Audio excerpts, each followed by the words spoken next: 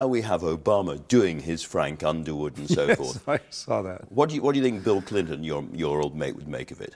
I made a joke actually, and then just recently, I've been making this joke for about a year, which was I said Bill Clinton didn't actually say this, but I'm saying he said it, and I did it actually in front of him at an event, and he liked it very much. I love that House of Cards. 99% of what they do on that show is real, and the 1% they got wrong, you could never get an education bill passed that fast. And immediately, like literally about a week ago, a bunch of Washington papers wrote that Clinton had actually said that, and he'd said that it was 100%, 99% true, and I was like, well, you kind of missed the joke. This